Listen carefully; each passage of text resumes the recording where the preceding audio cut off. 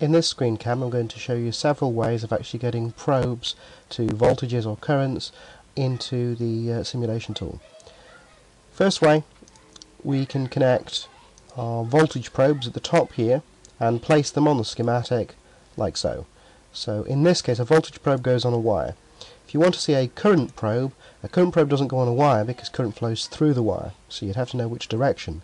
Current flows into the node of a circuit, so you'd place it, for example, here on the collector of this transistor. We're not going to be looking at currents in this case. So, we now have two voltage probes. We want to do a simple transient simulation. So let's go to Edit Simulation Settings. As you can see here, we're going to run for 10 milliseconds, 5 microseconds resolution. This means you're going to be reasonably accurate in your sine wave. If you don't put any value there, you'll get, shall we say, slightly peaky waveforms. Click OK. Let's go away and simulate. As you can see, we're now netlisting and creating the header structures. The simulation trace is now completed, as you see behind this dialog box down the bottom, and we see two waveforms. The green waveform, nice and small, and the red waveform, quite large. And this is labelled V, V2 plus, and VR load 2. Okay, let me go back to the schematic and explain that. This component here is V2, and that's the voltage source. So it's labelled one of the nodes, so you get that cryptic time, V2 colon something. And here you've got R load colon 2, so that's the second node of that resistor. An easier way of getting such information would be to label the wires with the label tool N1. I'm going to label the input Vin. Click OK and click on the wire. You have to be on the wire when you do that. I'm going back to the label tool and I'm changing it now to Vout. If I didn't change it, the wire would be a short circuit because you could do that around everywhere. I've now got Vin and Vout. I'm going to run the simulation again and you'll see what that. As you can see, here's the OrCAD trace this time, VVin, VVout. So effectively the node of the wire, or the wire name, has been labelled so it's very easy to find. Now, let's just try one more thing. Let's say, for example, we actually don't care about the AC signal, Vin and Vout.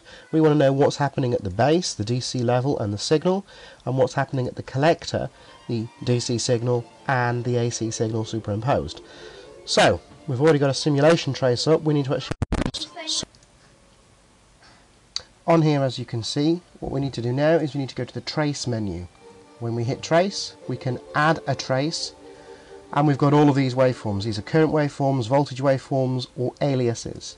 If we turn the alias off, the power off, and the currents off, we're now just left with voltages. You can see that some of them have been labelled Vin. We're not interested in those at this time. What we are interested in is, for example, the voltage at the collector. Clicking on that one has dropped it into this bottom pane. If we wanted to do any maths on that waveform, we could do that using this pane here, so we could turn it into logarithms or various other things. We don't want to do that at this time. So let's just click OK. We now have a sinusoidal waveform, which is what's leaving the circuit, but as you can see it's sat on top of a DC bias.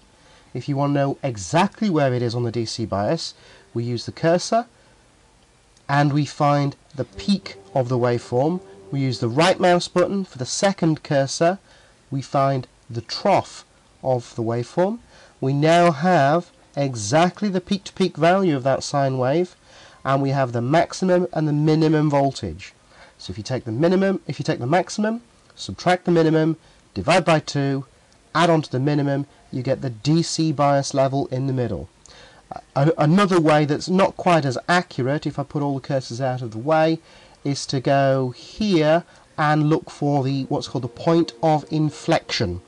The point of inflection on a sine wave is where the gradient changes from being positive to negative, which should be at the DC bias. There you go. You've now seen 3 or 4 different ways of labelling voltages, labelling nodes, and finding waveforms on the schematic.